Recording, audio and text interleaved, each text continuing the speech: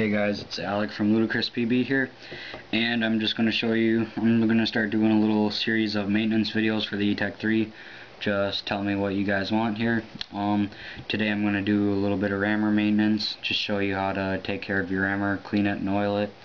So what you'll need today is Q-tip and or just a little cotton swab or cotton ball, whatever floats your boat, I guess. So everything else that you need is contained in your etek 3 box. So we'll need your gun oil or lube, whatever you have. I do not know the size of this Allen key, but whatever fits for the rammer, and your etek 3, obviously. So let's go ahead and set the box aside. I like to use my nice Planet Eclipse rubber mat. Gives me a little bit of grip on things so nothing goes rolling away.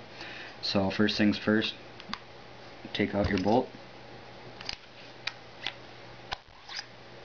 set that aside, and take your Allen key, and obviously you want to take out your rammer cap.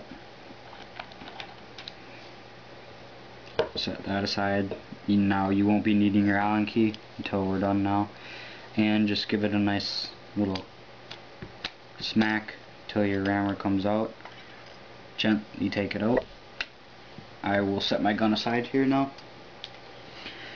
And so most people don't do this, but I usually just take a little cotton ball or cotton swab and just kinda give it a nice little shine and wipe down here, and it's still pretty well oiled.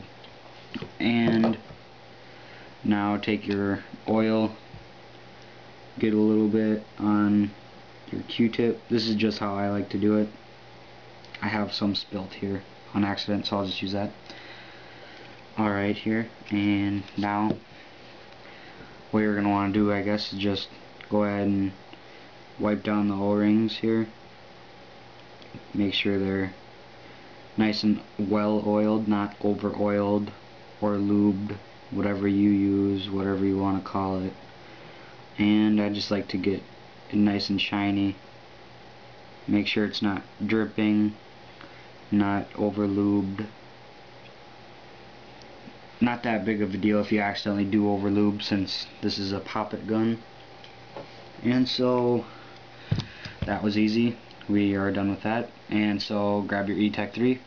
Here's your rammer. You want to make sure this little side with the indent or divot or cutout, whatever you want to call it, goes in first. So just slide that in there gently. Don't need to force it, just so it's in. Now take your rammer cap, screw it back in. You don't want to tighten it, just go until it's snug, right about there. I can probably tighten it, don't force it, just until it stops you, I guess. Do not over tighten it at all.